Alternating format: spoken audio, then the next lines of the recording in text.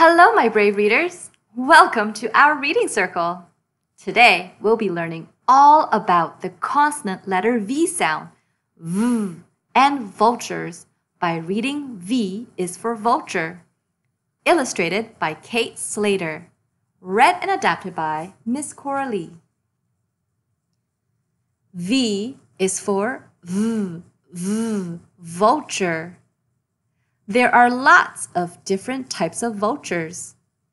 The Ruppel's griffin vulture, the palm nut vulture, the Indian condor, the king vulture, and the black vulture.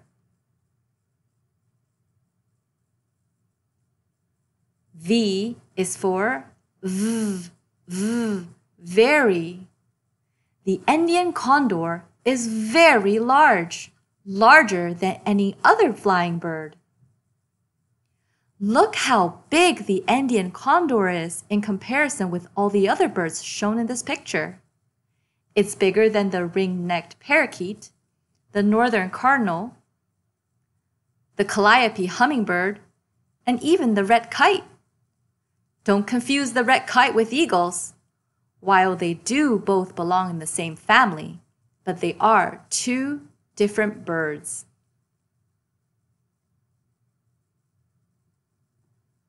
V is for V, V, vertebrate. A vulture has a backbone. Let's take a look at the diagram. The author used labels to indicate the different body parts of a vulture. There's the beak, the neck, the backbone, the wings, the legs, and those sharp talons.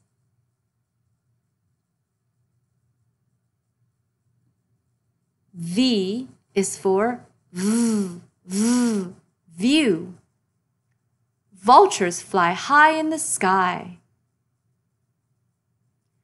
V is for V, V, vision. They have amazing vision to spot their food.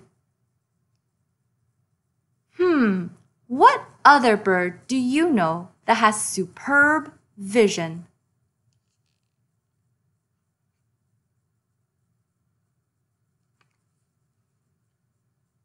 V is for V, V, valuable. Vultures eat meat, which stops diseases from spreading.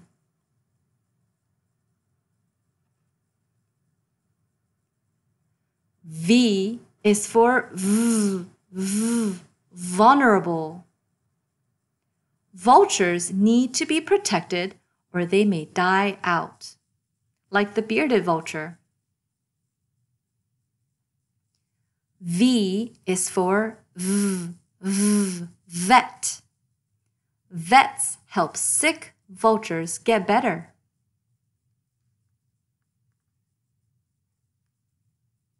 V is for V, V, vault. A group of vultures is called a vault, a venue, or a flock. The end.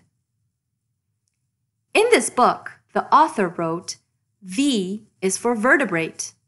A vulture has a backbone. By looking at the context, what do you think the word vertebrate means? Let's take a minute to think about it. Pair up with someone close to you and share your thoughts. Thank you for hanging out with us today, and we'll catch you later at our next reading circle. Have a good one. Bye.